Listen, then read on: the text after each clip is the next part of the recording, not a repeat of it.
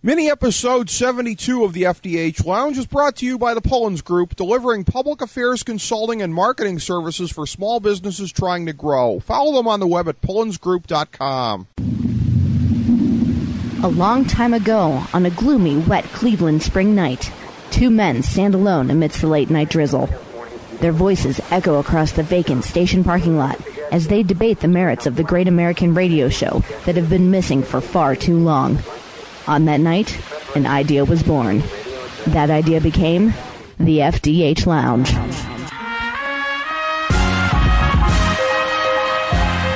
Welcome to the FDH Lounge. Welcome to mini episode 72 of the FDH Lounge and our 20th adaptation of the FantasyDraftHelp.com Insider in this format after 8 years on our previous platform. This is FDH Managing Partner Rick Morris here with our top 5 changes in the fantasy football landscape in 2011.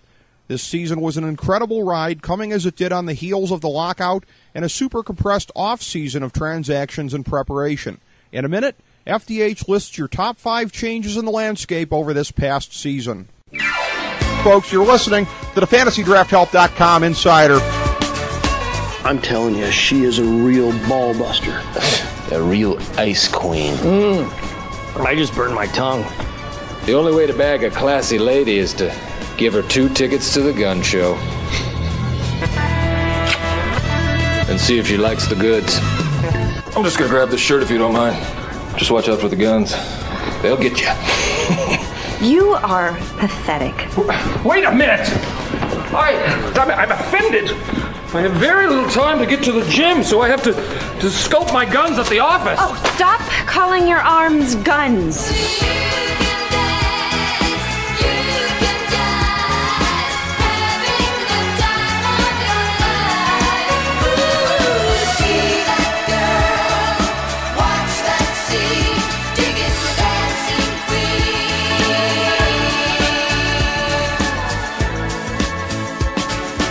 So here's your top 5 changes over the past fantasy football season. Number 5, overall offensive explosiveness. In many ways, this was the defining overall story of the season, fantasy and otherwise, but we've got it this low on our list because we cannot be sure it will completely carry over into 2012 and beyond. Yes, in some ways, the incredible air show that we saw in so many corners of the league was a logical culmination of recent NFL trends, but seasons that are compressed by labor issues are not always representative of broader trends.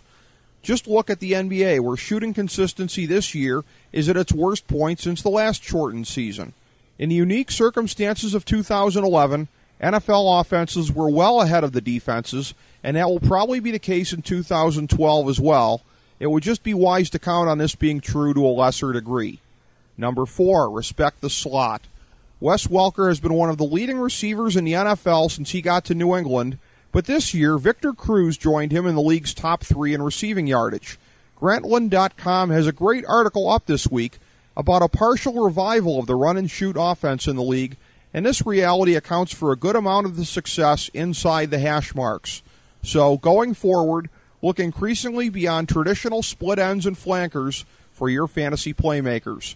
Number 3, it's not just rookie running backs lighting it up anymore. Traditionally, rookie quarterbacks aren't worth anything in a fantasy sense, although increasingly they have been able to manage their teams to excellent one-loss records when surrounded by the right talent. But try telling that to Cam Newton, who exploded on the scene unlike any other signal caller in the fantasy era. Is he just an outlier? Almost certainly so, but his success does adjust expectations for Andrew Luck and other super blue-chip QBs coming into the league over the next few seasons. And while starting caliber rookie wide receivers have not been as rare as the passers, they have not been plentiful either, which makes the success of A.J. Green and Julio Jones, when healthy, that much more jarring. With the greatest crop of wide receivers entering the league since the vaunted class of '96 this year, don't be afraid to consider top ones like Justin Blackmon as fantasy starters, depending on where they end up, of course. As a matter of fact, the flukiest fantasy position was running back this past year, where the rookie depth was poorer than usual. Only DeMarco Murray made a case for himself as a long-term fantasy star right off the bat. Number 2, the age of the tight ends has arrived. We at FDH were a bit early on this one, frankly, advising in 2010 that positional depth had advanced to the point where you could sit back longer than usual and still cover yourself nicely at this spot. It took another year to develop, but not only is the depth outstanding, you have two studs like Rob Gronkowski and Jimmy Graham who have shown that they can actually put up numbers like high-end wide receivers. These two keyed two of the three best offenses in the league, with Green Bay being the third, so Jermichael Finley's disappointing statistical year matters less in the grand scheme of this copycat league than the fact that every coach now wants a huge guy who can run. Brandon Pettigrew in Detroit is another specimen who has shown what he can bring to a high-powered offense. Going into 2012, tight end now features two players worth high-round draft picks or mega dollars in an auction league, and amazing depth for owners who don't end up with the Super Gs. Number 1, massive turnover at the top tier of quarterbacks. In 2011, we said goodbye to Brett Favre and probably to Peyton Manning. Michael Vick played his way off the top tier, while Eli Manning, Matthew Stafford, and Cam Newton blew past him like he was tied to a tree. Drew Brees, Aaron Rodgers, and Tom Brady carved out a super tier at the top, similar to the one at tight end. Yes, the game's most important position saw more adjustments at the top end in 2011 than the previous few seasons combined. The season concluded with a longer list of worthy number ones than when it started, as well as some different names on that list, and others like Matt Ryan and possibly Vic again, poised to join it sometime in 2012. So there's our look at developments from this past fantasy football season. Thanks for checking us out. Go break off a little value on your opponents in fantasy sports, and be sure to sample our other Nothing is Off Topic mini episodes, including our recent conversation with rock superstar Steve Perry from the FDH Lounge.